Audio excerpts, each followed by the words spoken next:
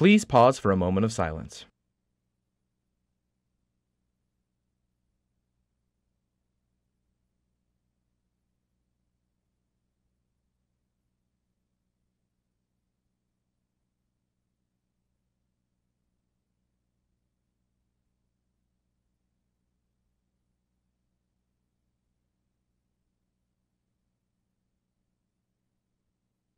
Please stand for the pledges.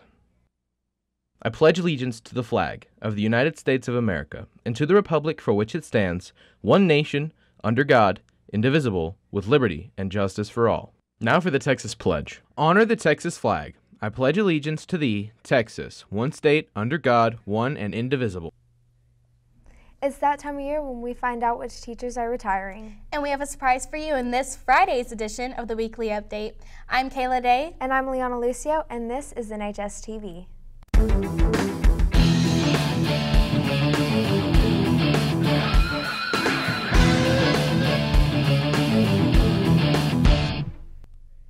All National Technical Honor Society members need to come see Miss Mercer in room 611 before or after school today to pick up membership materials, including graduation tassels.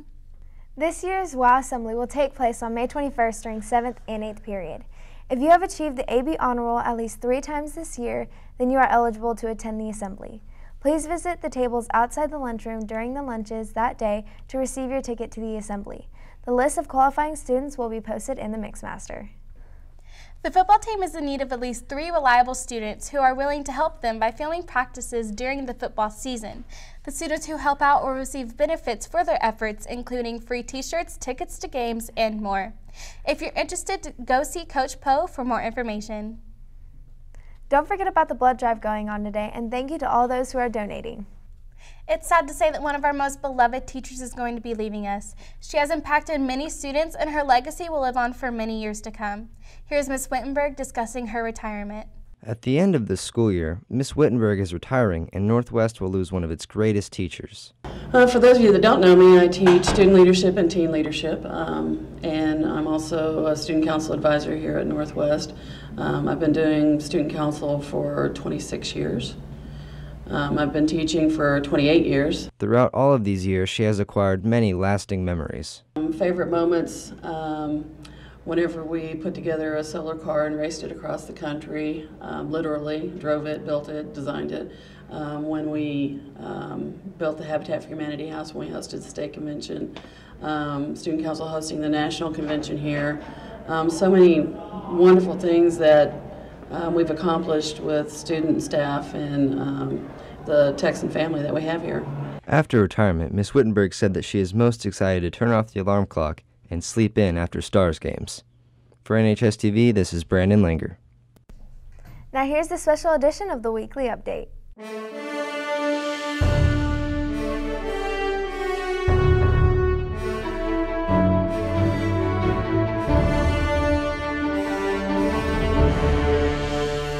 What's up, Texans? I'm Luke Hall, and welcome to this week's edition of the Weekly Update.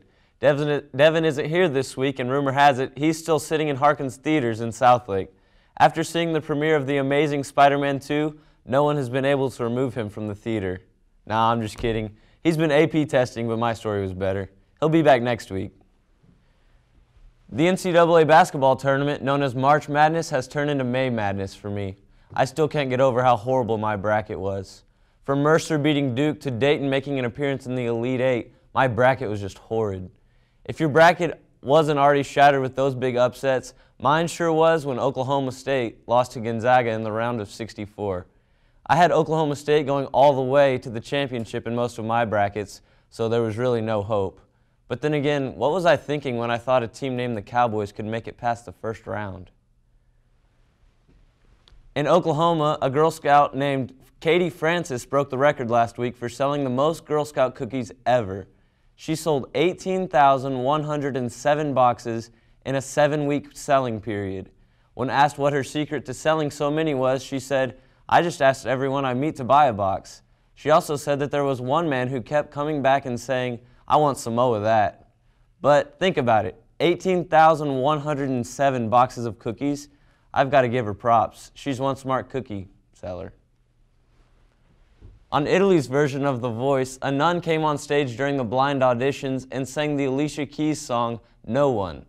After blowing the judges away and getting all 4 of them to turn around, one of their judges asked, "That really seems like your genre. How many other American pop songs do you know?" To which she simply responded, "None." Well, thanks for joining me this week. I hope you enjoyed it. Be safe and have a great weekend, Texans.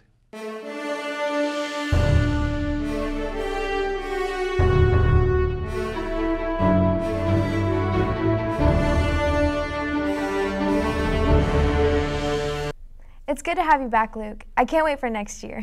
From the only news station that's all in, this has been NHS TV.